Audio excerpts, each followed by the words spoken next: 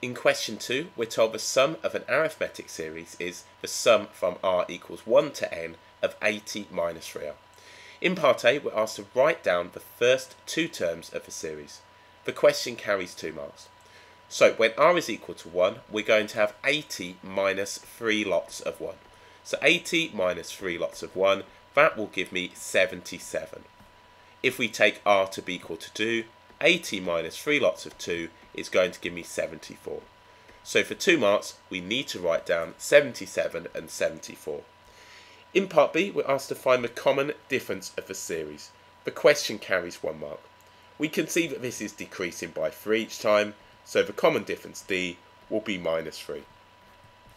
It now says given that n is equal to 50, in part C, find the sum of the series. The question carries 3 marks. A couple of different approaches. All I'm going to do is write this out. We've got the sum from r equals 1 to 50 of 80 minus 3r.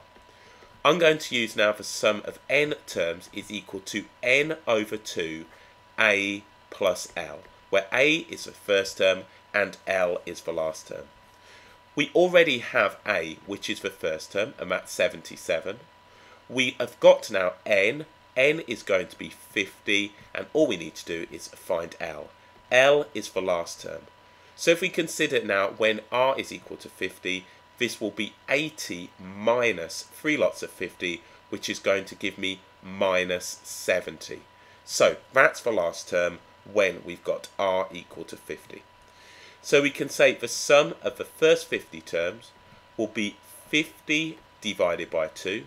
We'll have the first, which is going to be 77, plus now the last, which will be minus 70, and that will give us now the sum of the first 50 terms is going to be 25 multiplied by 7, which will equal now 175. So that's one particular approach that you could take to solve part C.